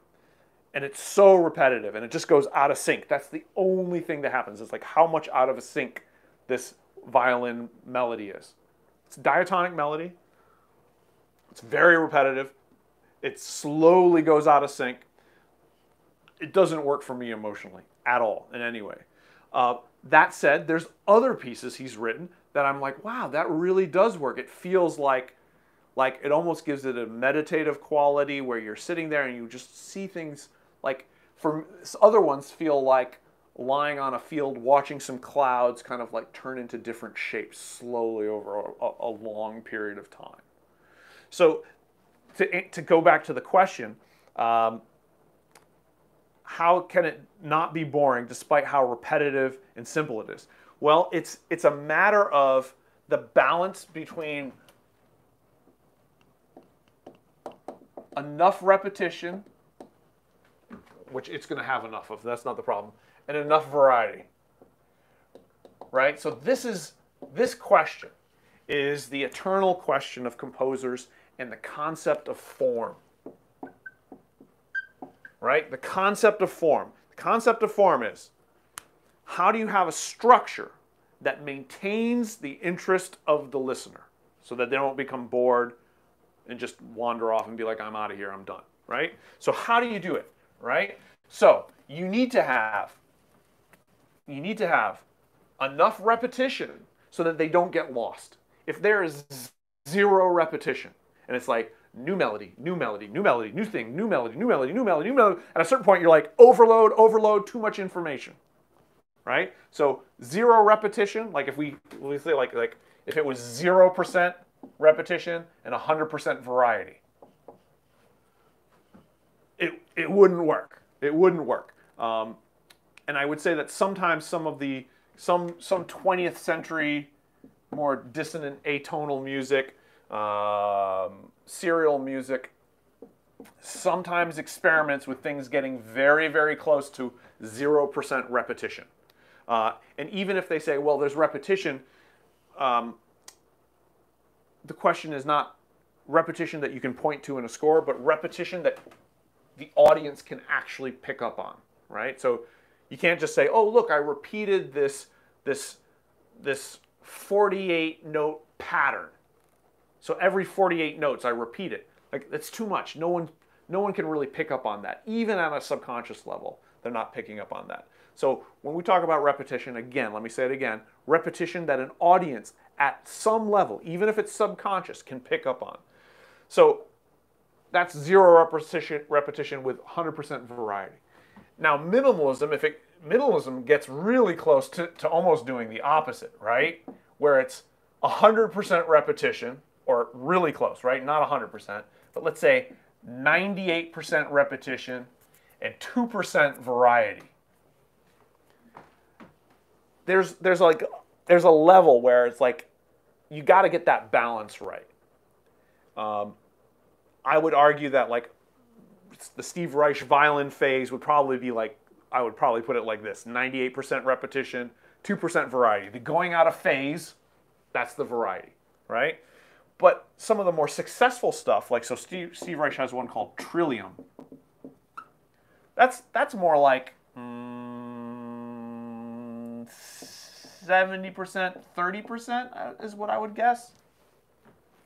And I haven't given that a ton of thought, so please don't hold me to that. But there, it's like, it's a lot of repetition, but there's enough variety. So to answer the question is, it's getting the right balance of repetition and variety, and I would say then the right kind of variety at the right points in time. There's limits, right? And this is similar to the noise and pitch issue that I talked about in one of my earlier videos. So if you want to interested, I'm talking about pitch versus noise. So sound is the big category, and what percentage of that sound is noise and what is pitch? And if you're dealing with like distortion on a guitar, like how does that affect the perception? So there's this continuum, and there's a certain point where, you know, it's so much distortion there is no pitch, right? Or it's all pitch with zero. It's like a sine wave, and the question is like, where is that cutoff? And there is. I mean, it's not like arbitrary. There is a point where it is. So I was going to talk about consonance and dissonance. That was the other one.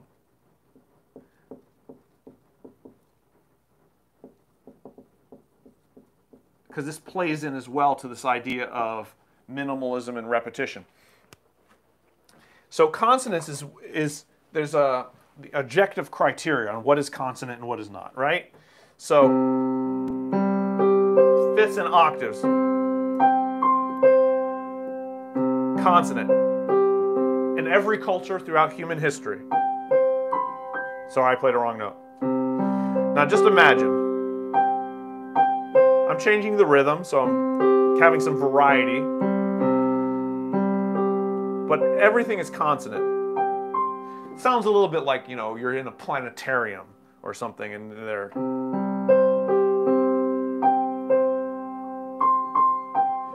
My question is, how long can you listen to this consonants before you get bored?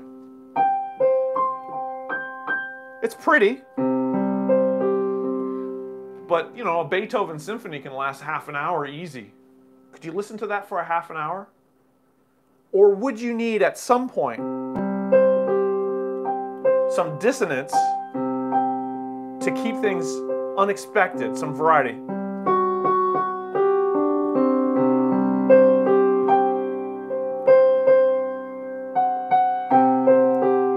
Right, so here it is. There's my dissonance. And then I resolve it back to my consonants.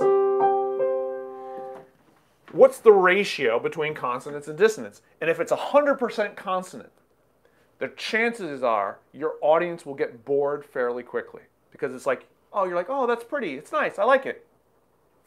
That's it? What else? No drama, no tension, it's just all just there. You know, if you're getting, you know, if you're doing like yoga or meditating or you know, you're thinking about like kind of a healing center, you might have something that's like really strong on the like high percentage consonants. The idea is it's just kind of lulling you into this kind of other place. But that's often as an accompaniment to another activity, not the activity itself. On the other hand, if you have 100% dissonance, your audience is just like, oh, they're just going to get annoyed and then get bored, right? So it's the balance between consonance and dissonance that is where the most interesting music often occurs.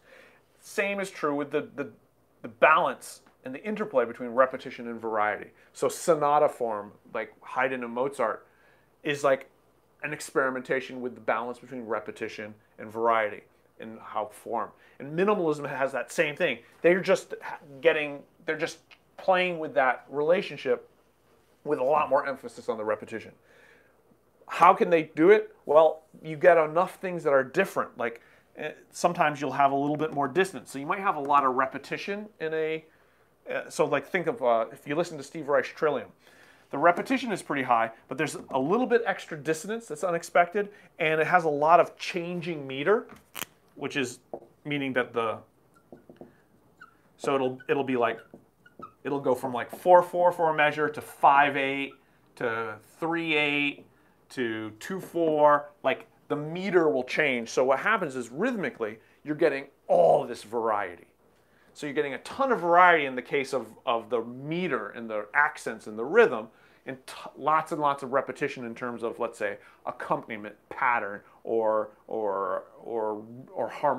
harmony. But you might also get dissonance. So that's how they do it. Like the successful pieces by Philip Glass, by Steve Reich, they introduce variety in some way so that the repetition does not become so overwhelming to become boring. All right. Asking a question, is there a book you would suggest with Bach chorales with analyses? You know, I don't have one that I can recommend. I think there's a lot of things if you just do a Google search and look online where people have done it, but I don't have a particularly a good website that or a book that I'm like, I use this, highly recommended. At this point for me, I can just analyze them myself. I don't need a book, but for those who want to really study it and want to make, want to check your work, that would be something that would be very valuable. I'll keep my ears open, and if I find something, I will post it in this video. All right, can you explain how to use baseline to create direction or point some books or resources? Oh, okay, so baselines in terms of the use of the bass line. So that's a great question and a great follow-up question for, connected to the Bach chorale analysis. So the idea of a bass line it goes into something I call the power of the scale. Specifically in the bass is where that is most prominently found, right? So we have like,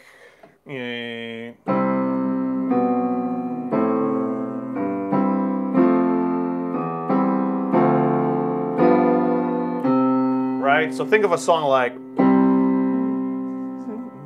sing me a song, I'm the piano man, sing me a song tonight, right? So we're going down the scale. So I'm doing it in C. So C, B, A, G, F, E, D, and then here we jump a fifth, up a fourth. So circle of fifths. So 2, 5, 1. But that's scale.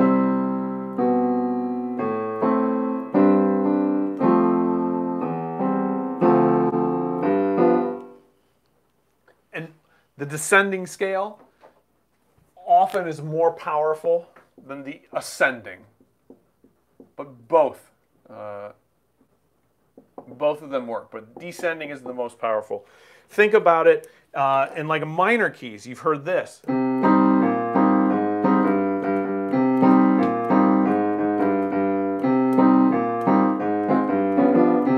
Like dong, dong, dong, dong. And you can kind of extend that whole idea. It can happen in the soprano. There's an example that I've talked about in some of my earlier videos by Luca Marenzio. Solo, penso, I don't think this is correct, but it's something like that. Where in the soprano, it goes up a chromatic scale for like many measures, and then it goes down a chromatic scale.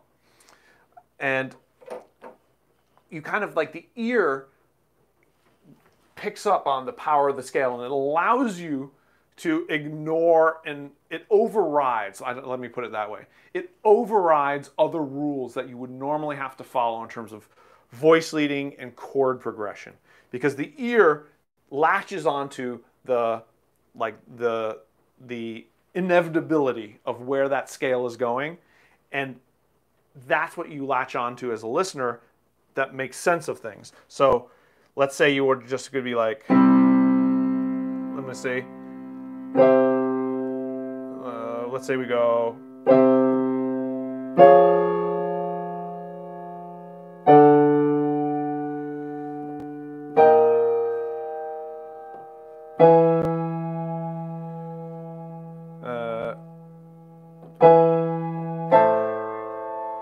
right? I'm doing all these weird chord progressions, but your ear is hearing. Your ear follows that, so that's the thread that allows your ear to make sense of things, and then everything else kind of like is this kaleidoscope around the thread that makes things make sense. So let me see if how well I've gotten to answering this question. So that was talking about a bass line, but I mentioned how it also can be used. So I guess I didn't quite answer that question. To create direction. So the idea of direction can be the scale, using the scale and using passing tones, like the Bach example. So using passing tones to kind of go up and down scales. So scales, passing tones.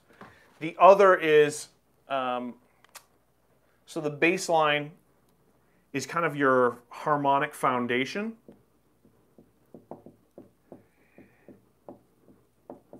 And so anything that it does that kind of reinforces the circle of fifths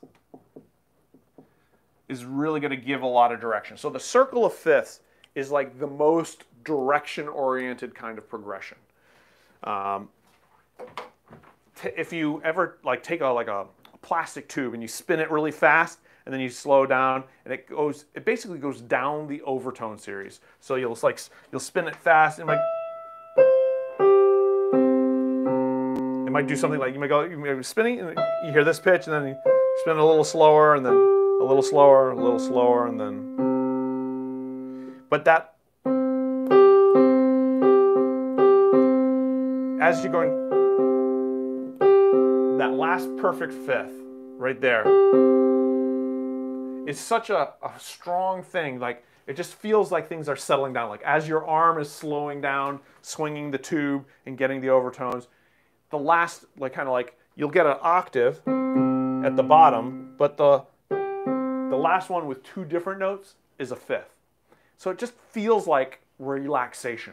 It feels like things are ba-dum, relax. It's like part of an acoustic, psychological and acoustic kind of like fact. So this idea of like things going sounds like we're going towards something. We're going towards that goal of consonance or relaxation. So if you want to have a bass line that has direction, you know, 3, 6, 2, 5, 1, you can have it jump around the circle of fifths, and it will sound like super direction. Now you can also have things kind of do the power of the scale thing, where we're going,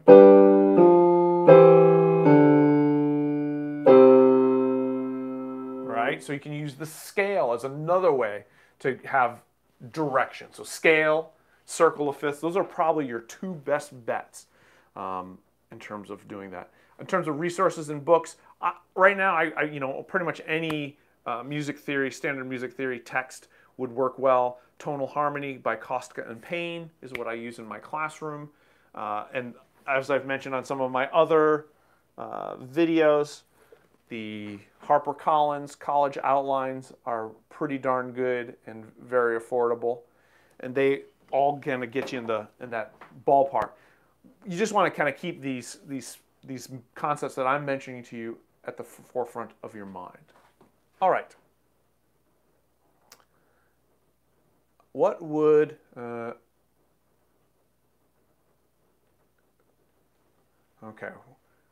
Well, you guys have so many good questions. I might have to save some of these for next time around. You guys are wearing me down. This is awesome. All right. So let me just do a quick, and I do apologize if I don't get to it. Listen, I do plan on doing another one in 2 weeks. I will write down some of these questions, and I'll try to get to some of them. I won't be able to get to all of them, so please forgive me if I don't get to yours. But come back, ask again. That would be awesome. Wouldn't the B... Okay, what about the alto B-flat overlapping the soprano B-flat in the second measure? Okay, I think this is probably referring to the Bach Chorale. Oh, maybe not. All right, choral tenor. I'm not quite sure. Was this in the Bach Chorale? Maybe it was. Why don't you type in at the bottom and I'll come back to you. Choral tenor. All right. Oh, no, that was Alex. Sorry. Oh, no, choral tenor. That B flat in measure 2, B2, appoggiatura. Okay, I guess you guys have answered some of these questions on your own, which is awesome. Thanks, guys. What is meant when a piece has no time signature and no bar line, such as Erik Satie? Is there implied key signature? Well, usually there's a couple reasons that happens. One is that it's meant to not feel metric. So think Gregorian chant, where there was not supposed to be a beat. And historically speaking, coming out of the Catholic Church, that made a lot of sense. The Catholic Church didn't want people tapping their toes and dancing in the aisles. The idea was that the flesh, the body was sinful, and the soul was what could be saved. So anything that emphasized the soul and the spirit and this kind of disembodied floating feeling would be very much desired.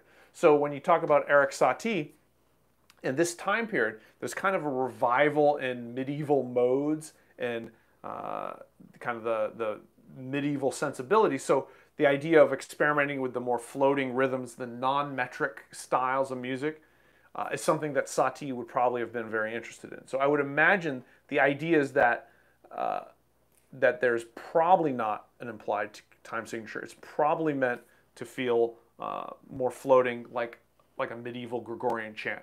Now, I haven't studied that piece, so I'm not sure that's the correct evaluation. I think you could look and say, well, maybe there's some implied pacings. So sometimes composers like to leave more up to the performer to kind of decide and make it more their own. So that's another possibility. All right. Explain when you begin the harmonic progression. For example, if you have 3, 6, 2, 5, and then go to 3, 6, 2, 5, 1. Please explain when you begin the harmonic progression. For example, if you have 3, 6, 2, 5, and then go, okay, I understand the question. So when you don't, so that's a great question. So let me write it out for you. So you'll see things like this: 3, 6, 2, 5, 3, 6, 2, 5, 1. And you're like, whoa, what happened to the 5 going to 1 here? How come 5, where, right? You expect it like it does here. Expect 5 goes to 1. There it is. You kind of restart. So this has something to do with, Danny was asking about chromatic chord substitutions, but there's diatonic chord substitutions as well. And 3 is a diatonic chord substitution for 1. So if we say we're in C major, 1 would be C, E, G, and 3 would be E, G, B. You will notice that 2/3 of the notes are the same. So it's not uncommon that you'll substitute 3 for a 1 chord in a place where you don't need a cadence and you don't need that strong resolution. This is super common in jazz. So you might have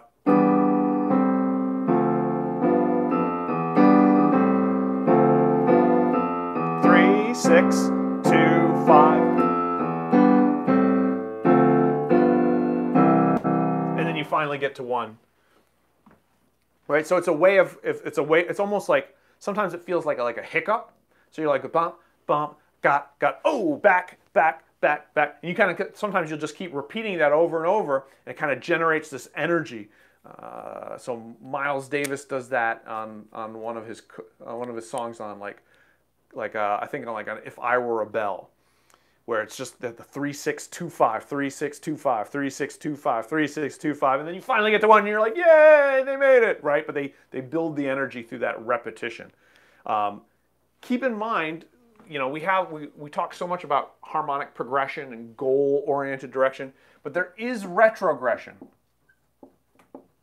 There is going backwards, right? And it has an effect. You'll notice that it's minimal. If you look at the Bach Chorale we started with, there's in the next phrase there's a part where you have a retrogression that goes, let me just make sure, from 4 to 6, right? It's usually the other way around, right? But Bach goes 4 to 6. That's a retrogression. But it's so shocking because he's done progression, progression, progression, expectation, expectation. When he does the opposite, a retrogression, it's like, boom, and it goes to this minor chord unexpectedly, and it feels powerful. So keep in mind that sometimes when you're doing this kind of harmonic progressions and you kind of you start it again, what's the effect? And in that case, I think it's a matter of it's like a little hiccup that when you keep repeating it, it starts getting more energy, more energy, more energy. All right. Tell us more about major, minor, 7-degree chords. I'm going to put that one on hold, Jamie. I apologize. I would love to spend more time on that, but I'm going to wrap things up soon. 5 doesn't go to 3, but would it work if 5 is the half cadence and 3 is the beginning of a new phrase? That's another way it could happen, right? But think about what I just did when I was doing 5. We're going 3... Here's 5. I use the passing tone of the 7th going to move by step 3. So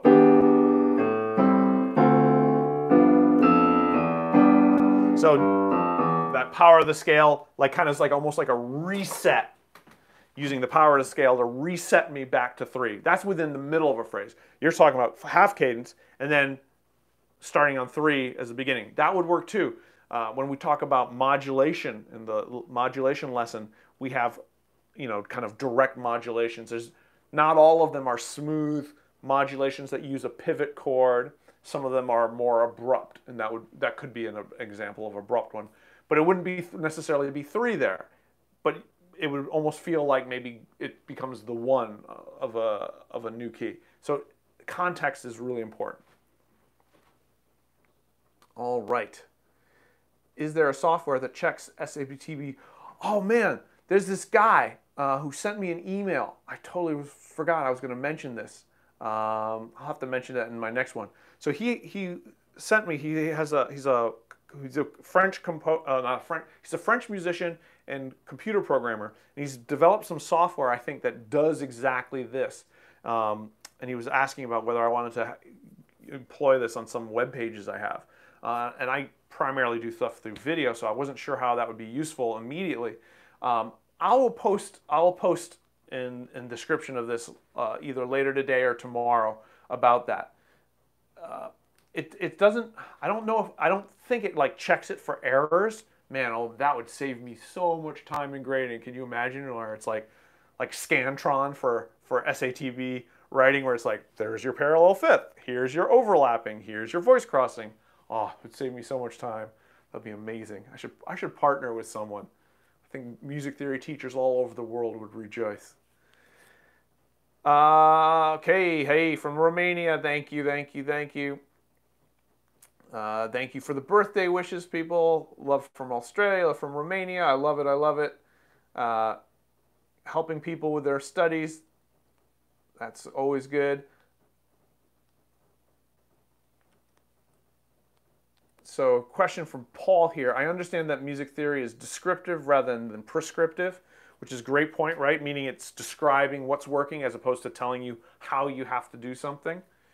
Do you think Bach realized some of these rules, or was he creating the rules? I think he was in large part. So no one comes out of a vacuum. So he is creating some of the rules. He's creating them by listening to the music, improvising in church, like he played all the time, like improvising in church and being like, oh, that improv I just did in church really worked. Why did it work? Because the one from last Sunday wasn't so great. Like, this is the dialogue he'd have with himself. And the ones that really worked, he would turn into compositions. He would refine them and make. So he would be listening and improvising, and when he struck upon something that he said, like, that really works, he would then analyze it and then elaborate and commit it. So he's doing a lot that way, but he's also studying the masters. So he's studying Vivaldi, so Antonin Vivaldi before him. He's studying the Renaissance composers, so people like Palestrina, and so all of those kind of counterpoint, what we now study as part of species counterpoint. He's studying all of those rules, right? And so they got it from the medieval composers who got it from the Greek composers. So there's this long lineage, but at each point, it's people listening and saying, "Oh, this works or doesn't work." And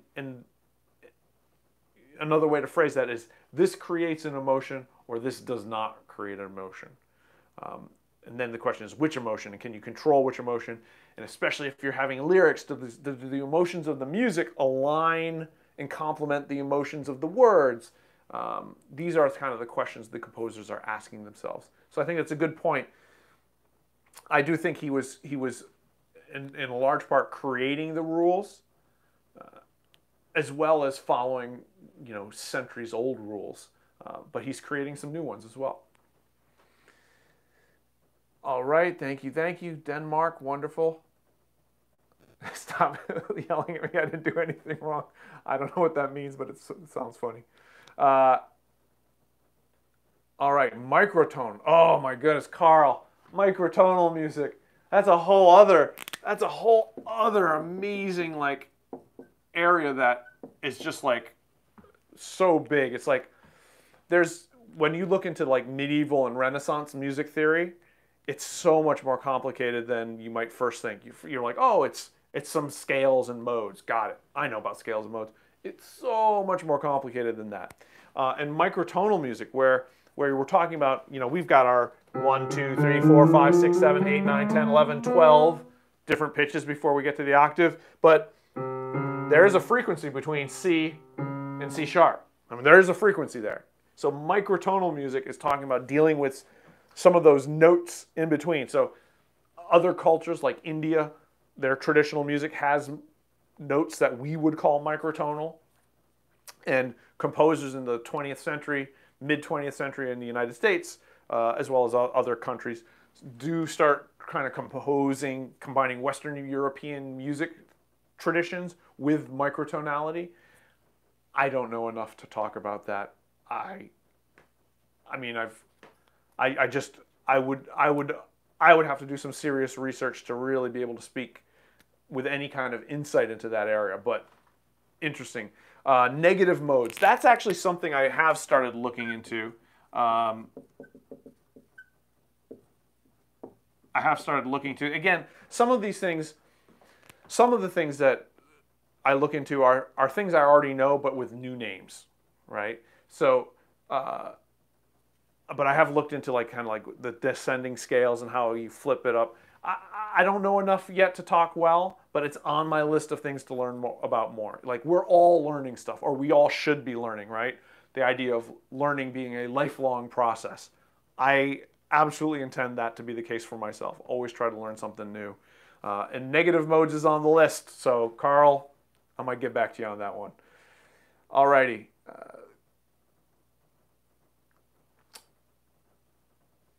All right, so I'm gonna ask choral tenor. I'm gonna answer your question, and then everyone else, please. I apologize if I didn't get to your question, but we're over 2 hours in. I don't want to fade out on you and not have good answers and good insights. So the second measure of the second part of the Bach Chorale. Second measure of the second part. Okay, so there wasn't any voice crossing there. Let me rewrite that on the board and just point it out. And if I'm mistaken, you can type in the chat. I will answer that. So let me put that back up there for you. Second measure. And correct me if I'm wrong. I think I know which spot you're referring to, and I think I know why there's a little confusion there. And it has more to do with like different note values and when things actually are like hitting the same pitch. So voice crossing is when they actually go over or under. When they become the same pitch, that's fine, as long as they then diverge and don't stay on the same pitch. So I believe we're talking about this measure where we have a dotted chord or B flat, and then the soprano moves to that exact B flat, and then the alto moves to an A flat, eighth note, and then we get this. And these are eighth notes here. So, choral tenor, tell me if I'm right or wrong. Is that where you're referring to? So just let me know if this is it. If this is what you're talking about. This is not voice crossing, because at this moment right here, they're doing the same note. And we know that in choral writing, you can have something that looks like this, where it's like the soprano and the alto are both singing the exact same pitch. They're gonna they might come together like this, and then they're gonna go apart, or oblique motion or something. They're not gonna stay on the same note, but they can kind of hit the same note, and then kind of part ways again. And that's what you have here. So it's not voice crossing at no point. So this soprano note is not below what this alto note is. Nor is this alto note higher than this soprano note. So you actually don't have voice crossing. Yeah. So that's the thing. It just looks so different, right? Because of the way that note hits. But this is not an example of voice crossing. This is actually an example of Bach following the rules 100%. We have, and then, right? So if I go alto, soprano, alto, soprano, alto, soprano, alto, soprano.